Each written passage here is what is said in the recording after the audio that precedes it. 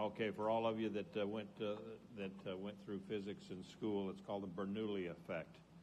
You put air through a smaller area, and it increases the speed, the velocity of the air. So now you've had your physics lesson. We'll try to do a Hebrew lesson here. Okay?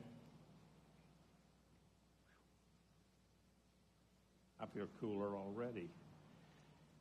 Let's begin with the blessing. Baruch atah Adonai Eloheinu melech haolam asher kiddushanu b'mitzvotav v'tzivanu la'asok b'divrei Torah. Blessed are you, Lord our God, King of the universe, who sanctifies us with his commandments and commands us to engross ourselves in words of Torah.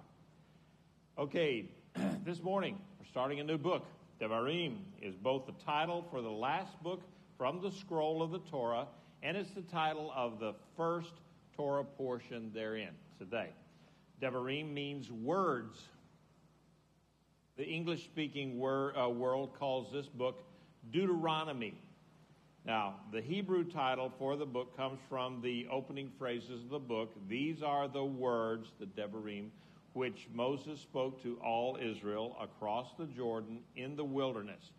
That's in Deuteronomy 1:1. Now, the ancient name for the book of Deuteronomy is Mishnah HaTorah, which means repetition of the Torah.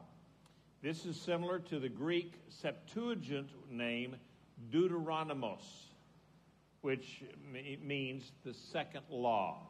So the English name Deuteronomy then is derived from Deuteronomos, the Greek name. Okay?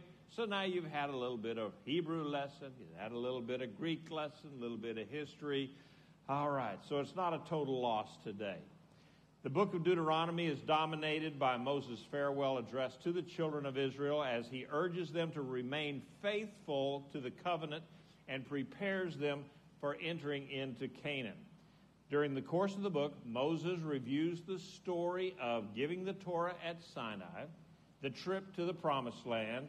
He reiterates several laws of the Torah, introduces new laws. The book seems to follow a general pattern of an ancient Near Eastern covenant treaty document.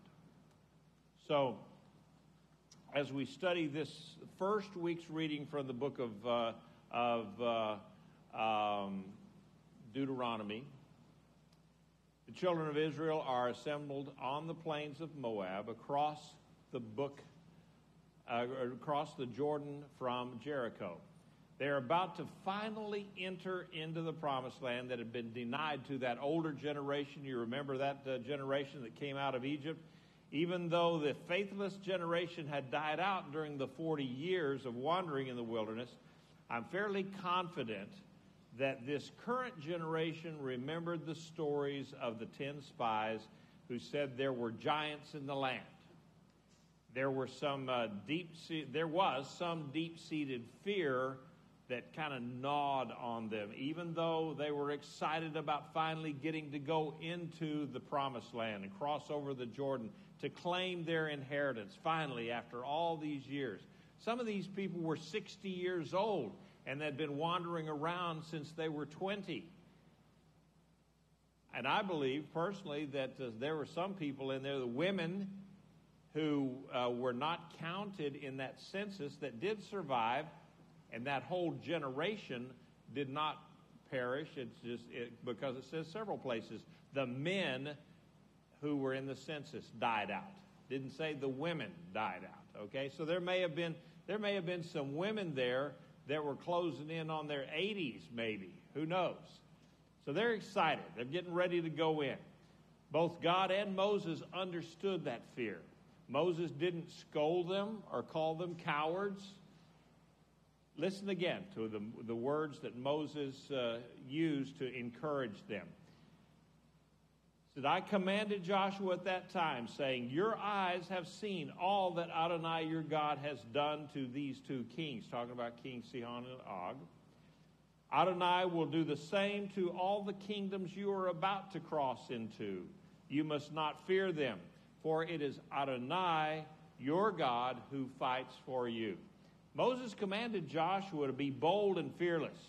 Just as the Lord had defeated the Amorite kings, he would give Joshua victory over the rest of the Canaanites. Remember, there were a lot of those ites out there, the Hittites and the whatever. I mean, the Canaanites and I can't remember all of them. Just a bunch of ites, okay? Amorites. And so Moses said, don't fear them. Fear cost that first generation their opportunity to enter into the promised land. Remember, they were fearful. They didn't want to go because all they heard about was giants in the land. And so Moses carefully crafted his address to Israel to give them confidence in God and certainty in his power and his promises. He aimed to bolster their faith, lift it up, even though they would no longer be crippled by their fears. They did not. He wanted them to be fearless. Fear is the opposite of genuine faith. Fear comes from a place of faithlessness. When we have real confidence in God, fear is driven out. When we feel frightened or worried, we must remember who our Father in heaven is and that he cares for us and watches over us. I don't know if any of you can remember back when you were children. The older I get, the more I can remember back when I was a child, but I can't remember what I ate for breakfast yesterday, you know? So, but do you remember ever being afraid, being frightened as a child? Scared of the dark. You know, scared of this, scared of that.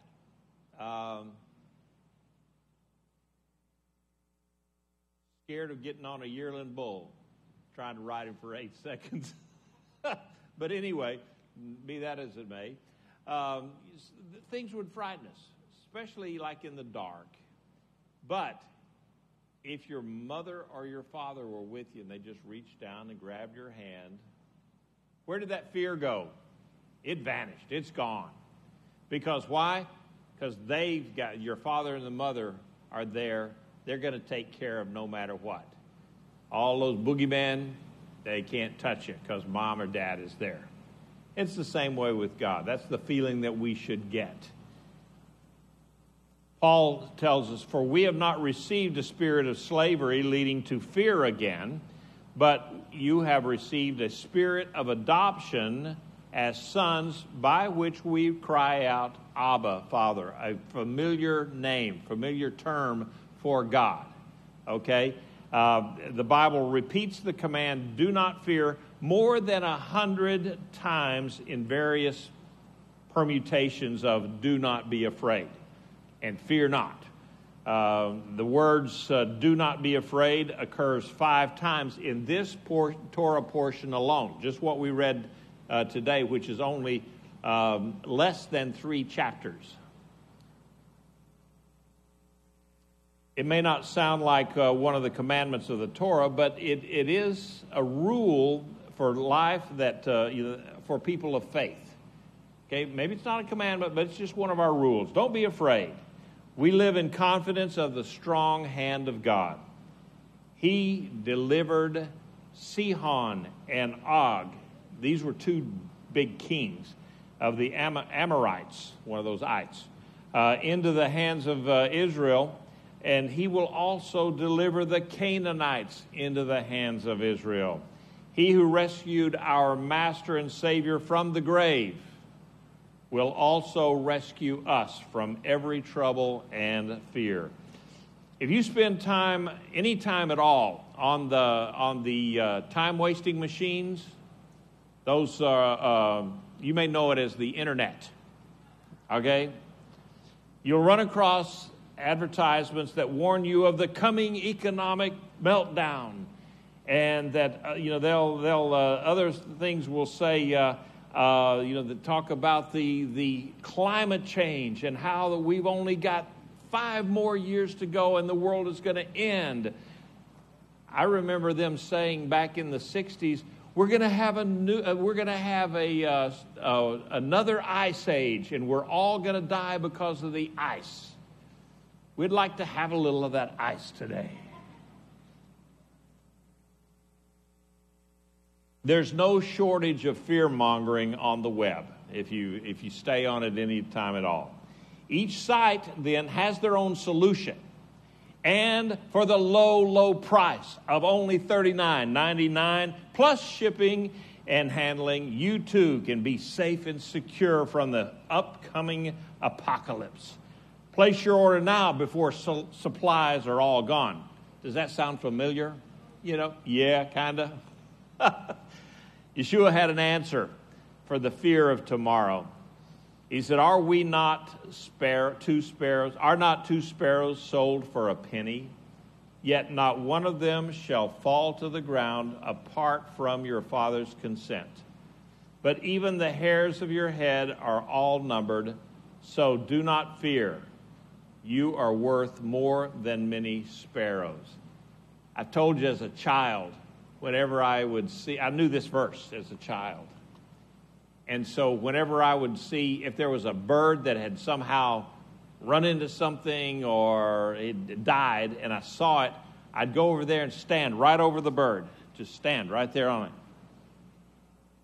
Because I knew that God was looking down at that bird because he knew that that bird had died. And so if I'm standing over the top of it, God's looking at me too. And I wanted him to know I didn't do that. Rav Shaul, the Apostle Paul, had some encouraging words for the Messianic community in Rome. Being in Rome had both advantages as well as disadvantages. It was the economic and governmental center of the world. Everything was happening in Rome. That was one happening place. Rome was a very prosperous city. It had lots of money. But it was the home of the Roman Empire with its evil and crazy emperors. Like Nero and Caligula and some of those other cats. It was ground zero for the future persecution of believers in Yeshua. Lots of stuff the Roman believers had to worry about. There was lots of stuff there. But Paul said in the Amplified version, and we know with great confidence that God, who is deeply concerned about us, causes all things to work together as a plan for good for those who love God, to those who are called according to his plan and purpose. Now that's in Romans 8:28. And no matter what comes our way, if we're a true believer, we can rest assured that the creator of the universe, he's got our six. That's military talk for, He's back there behind us, and he's looking when you go into situations that you always need somebody that's looking behind you so the bad guys can't sneak up on you in the back. Okay? And that's another story. I'm not going to get into war stories. Okay, while it may be true that the things that come our way may be a test of faith or discipline sometimes, the end result is for our betterment. Sometimes God just throws things at us and says, how are you going to handle that one, buckaroo? And we don't want to drop the ball. Paul also puts all of our trials and tribulations in perspective. And actually, we should print these verses out and put them on our refrigerator so that you see it several times a day. Romans 8:31-39. And I'm going to read them all because they're important. What then shall we say in view of these things? If God is for us, who can be against us? Right there, that's one good one. Put it up there on your mirror as you get up in the morning. You look at that. If God is for us, who can be against us? He who did not spare his own son, but gave him up for us, how shall he not also with him freely give us all things? Who shall bring a charge against God's elect? It is God who justifies. Who is the one who condemns? It is Messiah, who died and moreover was raised and is now at the right hand of God, and who also intercedes for us. Who shall separate us from the love of Messiah?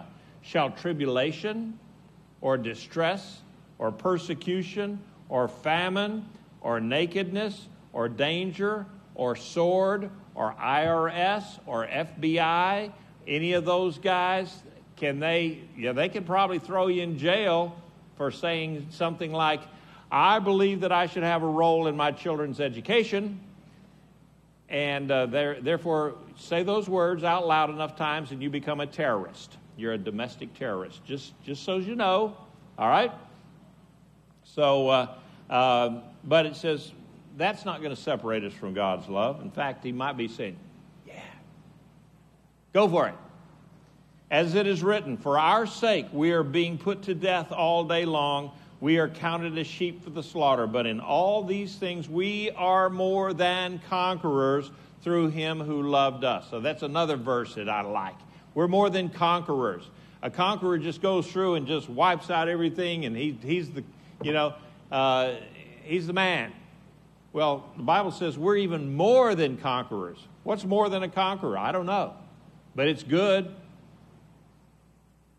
For I'm convinced that neither death nor life, nor angels, nor principalities, nor things present, things to come, or powers, nor height or depth, or any other created thing will be able to separate us from the love of God that is in Messiah Yeshua our Lord.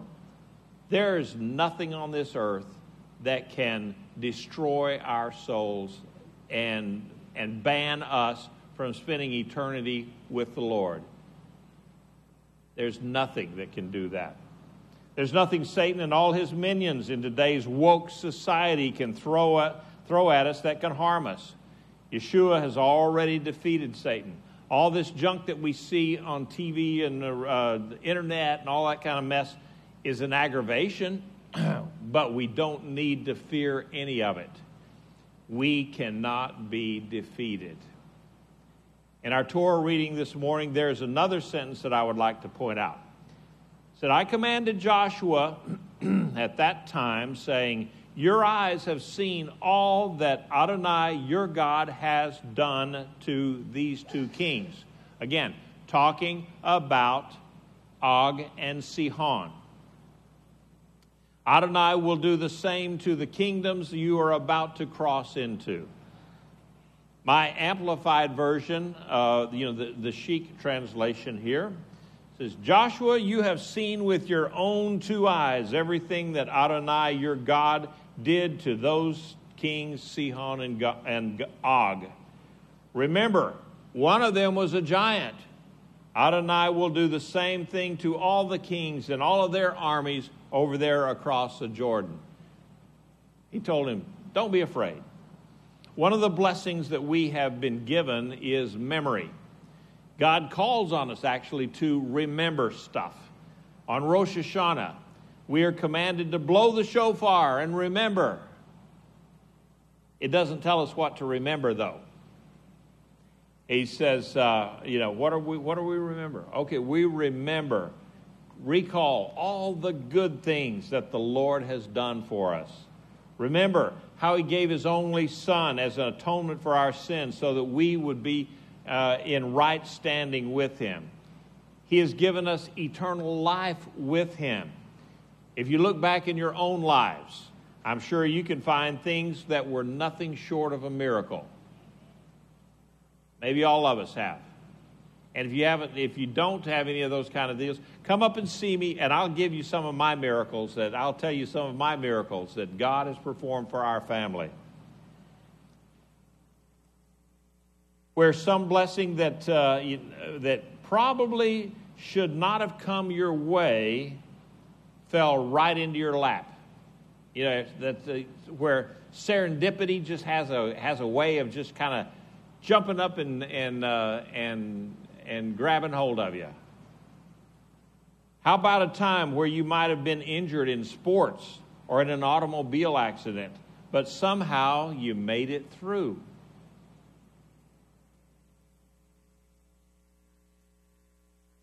You grew up on a farm in West Texas or in East Texas. You know all about that stuff, don't we, Ed? Oh, boy. God was there for us. Even if you didn't recognize it at the time, you know, I could regale you, like I said, with all day long, with stories about God's provision in the lives of my family members and friends. So, what's my point? God has been there for you in the past, and He will be there for you in the future. John 14:12 says, "Amen and amen, I tell you, he who puts his trust in me, the works that I do, he will do. Greater than these he will do, because I'm going to the Father." Now, Yeshua performed many miracles during his short ministry on earth. John said that all the books of the world would not be enough to contain all of his works. And yet, that was not the end of it. Yeshua said that if we trust in him, we can duplicate those works. Not only that, Yeshua went a step further, and he said that we could do even greater works than he did here on earth. Now, that's a lot. Greater works does not necessarily mean more spectacular. Okay, because, wow, what can be more spectacular than to go over and touch a leper, and then all of a sudden, all of that yucky old skin that's dead and he stinks and everything like that, all of a sudden you look at him and his skin is just like a baby's skin. That's spectacular. Or the little girl that's dead, and Yeshua says, "Hey, girlie, wake up." And she comes to life again. That's pretty spectacular.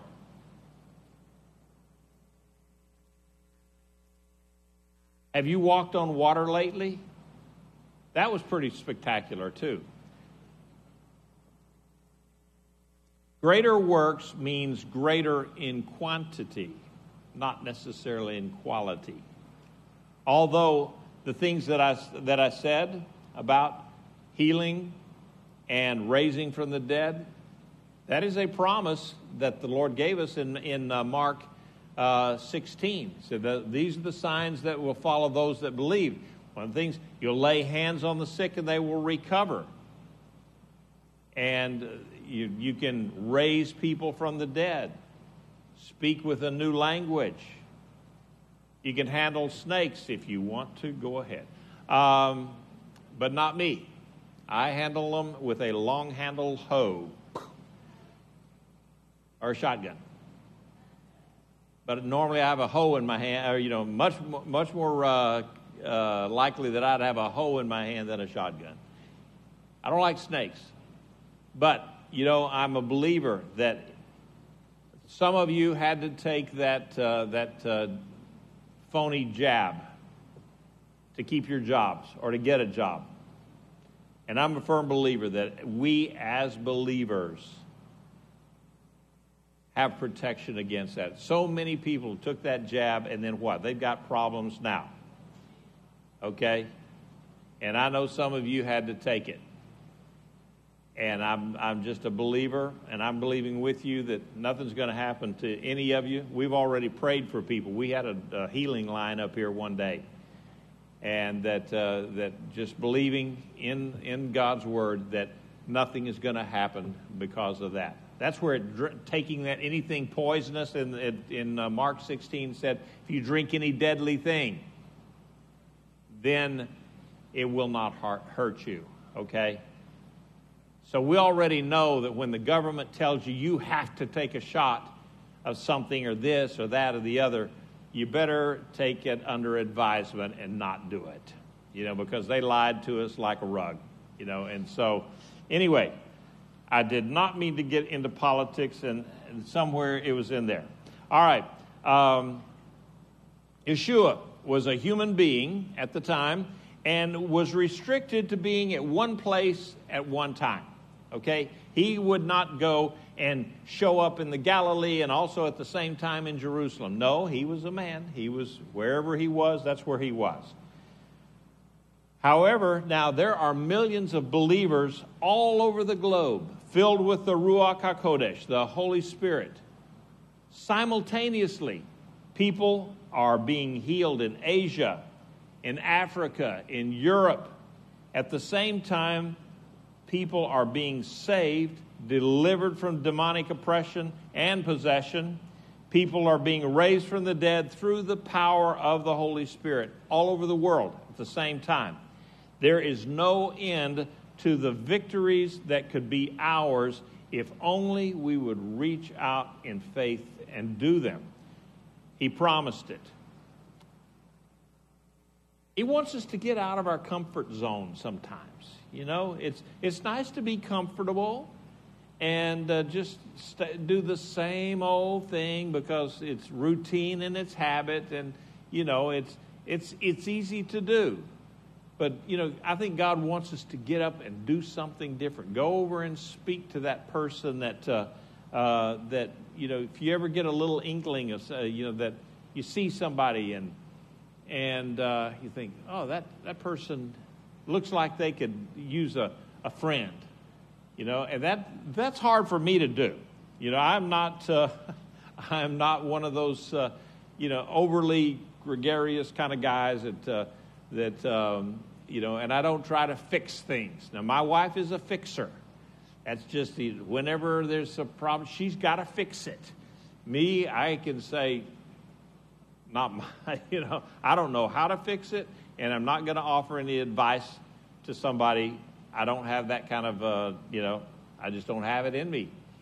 But you know, if I can help somebody, I will. But if I don't know the answer, I'm not going to go in there and tell you, okay, you need to do this or that or the other, because I'm just more cautious that way. You know, I'm not like yesterday, day before yesterday, I met this guy at a Master Gardener thing, and I says, hey, do you live on such and such a street in Sealy? And he said, yes, I do, right on the corner. And I said, yep, I thought I saw you working in your garden. I said, my daughter lives on that street. He says, yeah, I know that. I knew that. He says, I've never met your daughter, but I've sure met your granddaughter. And I told Cynthia about it yesterday, and she says, oh, yeah, he's the one that's got 3 dogs, and one of them's only got 3 legs. And so Zion goes down there and talks to the dogs, and everybody on that street knows my granddaughter, because why? That's just the kind of personality she is. Boy, she'll talk to anybody, and it's just a delightful young lady. And so, you know, it'd be nice to be more like that. I'm just not. I'm a grouchy old man.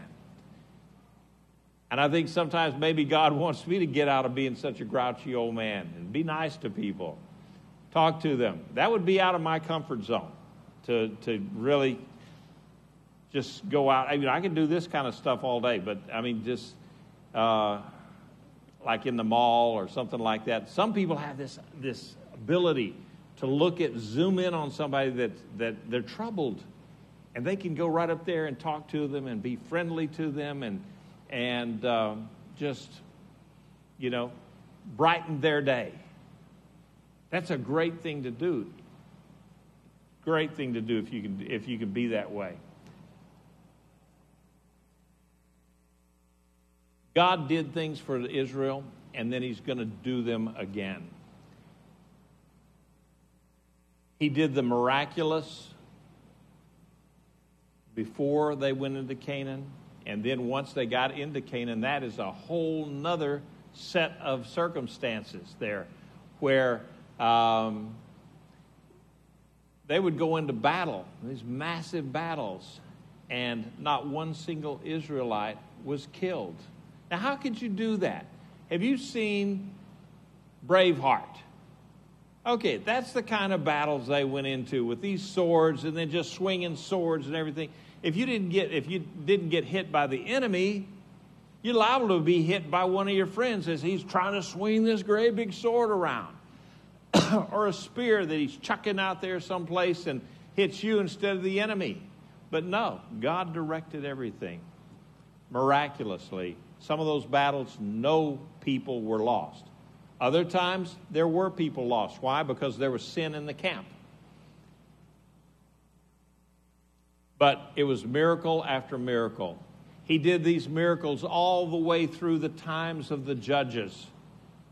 Look at Samson, with his rapid-fire donkey's jawbone, where he went around and killed bunches of Philistines with what? The jawbone of a donkey. And it's amazing. We were in Beth Shemesh in Israel at an archaeological dig a few years back. And we were digging through the stuff, and guess what I found? I found the jawbone of a donkey that was 2,500 years old, because it was in the strata there where, we knew how old it was. We knew the history of that village. And I was really surprised to see right there on the jawbone says Samson. No, not really. But there was, it was only about this long. What was amazing to me, though, was that the Bible says that Samson killed, 1,000, however many it was, Philistines, with a jawbone of a donkey in his hand. He didn't have a sword. He just whooped up on them with this. You don't think that's God doing that? Absolutely. Saw in the Judges, look at Gideon. Gideon was a coward. He was hiding, trying to grind some grain, but he wasn't doing it on a threshing floor where it's out wide out in the open or something. No, he's hiding over in an old wine press so that nobody would see him. He's trying to grind up some grain. And an angel of the Lord appeared to him, scared the bejeebers out of him, and told him that he was going to go against the enemy. And so he gathered up after a lot of persuasion. He gathered up. He had an army of 10,000 men. And the Lord said, "No, no, we're not going to do that." He says, so they went to this spring. And I've actually been to that spring. And I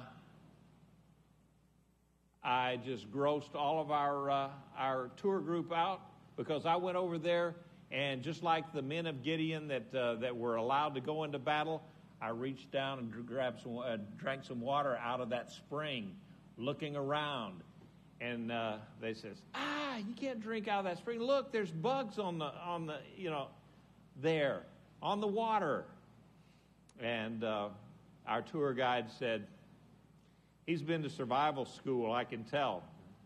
They said, what? He says, those kind of bugs there would not be there in polluted water. This water is good to drink.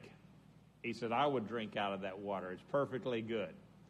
So I went to there, saw that. It became real for me. So God got 10,000 soldiers and squoze them down to 300. They went up against the enemy, and they won. With what? A pitcher in their hand, and a candle, and a shofar in the other hand. That's a miracle. He did lots of those kind of miracles. The Maccabees. How could they defeat one of the greatest armies in the world with their ragtag little army there in Israel? They did, because God gave them the victory. God is the same yesterday, today, and forever. He's still in the miracle-working business today that he was back then. Do you need a miracle in your life? Georgette needs a miracle. I forgot to write her down on my book, on that sheet of paper. She needs a miracle. There's others here that need a miracle in their life. It's right there. We have seen answers to prayer right here in Tree of Life, over and over and over again. We've seen relationships healed. And I can't tell you how many times people have requested prayer for a job or a new job with better benefits or a better boss or something like that. And in almost every case, God gave them that job, sometimes that very same week. Now, the problem with that was, I'm now to the point where if anybody asked me to pray with them that they could get a job, I'm really reluctant to do that, because with the exception of just a couple of you that are still here today, I prayed for you to get a job, and you stayed. All the other ones got the job, and they left. Once they got what they wanted from God, they were gone. Don't do that.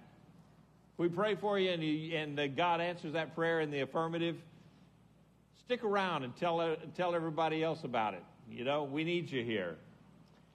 Yeshua knows what you need even before you ask it. It won't be a surprise to him. You know? Oh, I didn't know you had cancer. Oh, excuse me. No, he knows if you got cancer. He knows that if you need a job. He knows that if your car is broke. Have you ever prayed for your car? Absolutely. I have. So just go ahead and ask. With the help of God, Israel defeated two powerful enemies. They slew the giant king Og of Bashan, and later in the conquest of Canaan, God did it again, and other giants fell. Remember a few weeks ago we talked about my hero in the Bible, Caleb, where he's 85 years old, and he says, I am well able to take this mountain, even with its giants. The giants heard that Caleb was coming. They left and went to Gaza. They did. They abandoned Hebron and said, Caleb is too strong for us. 85-year-old man. Yeah. So, yeah. Anyway, sometimes we face giants in our own lives. But we need not fear them. Yeah, we're going to have giants. We're going to have people that come up against us, and you just don't have to be afraid of it. It's the Lord who fights for us. Remember that what? Greater is he that is in me than he that's in the world. Another great, great verse to put up on your mirror, on your refrigerator, or wherever. And I looked back. We used to, in the singing group that I had back in the 70s. Yeah, some of you weren't born then, I know. But anyway, we had a singing group, and we traveled all over the southern part of the United States. And that's one of the songs that we sang was Greater is He That Is In Me. It's an old Lanny Wolf song. And it just, I never got tired of that song. Greater is he that is in me than he that's in the world. So we can conquer lots of things. We're more than conquerors. We can face those giants. We sang the song today. I can face my giants with confidence. We don't have to be afraid. Because why? It's God that is going to defeat them. He's defeated them in the past, and he is going to defeat them in the future. He said, I've done it already. You've seen it with your own eyes, and I will be doing it again. So don't be afraid. Things are happening to all of us all over every day. You know, I get phone calls, people wanting prayer for this or that and the other. We pray for them because why? It's an evil world out there. Bad stuff happens. But you don't have to be afraid of it. When it comes to your door, says, okay, devil, it's you again. Out. Because guess what? My God is able to do whatever it takes to get rid of you, and we don't have to be afraid. There's no reason at all to be afraid. And I'm not so sure if I should quote that old FDR thing, we have nothing to fear but fear itself. I just say we have nothing to fear, period, because God is with us. Could we stand? We'll close out in the Michael, if you'll go, you go holler at the kids and bring tell them that we're done, so we can get everybody in here. Avinu Shabbat Shamayim, our Father in heaven, we thank you that you have given us the promises that you are going to fight for us. We don't have to be afraid because our Abba Father is with us. And he is the one that can control everything. We don't have to be afraid of anything or anyone or any spirit, any power. There is nothing on this earth that can destroy our spirit.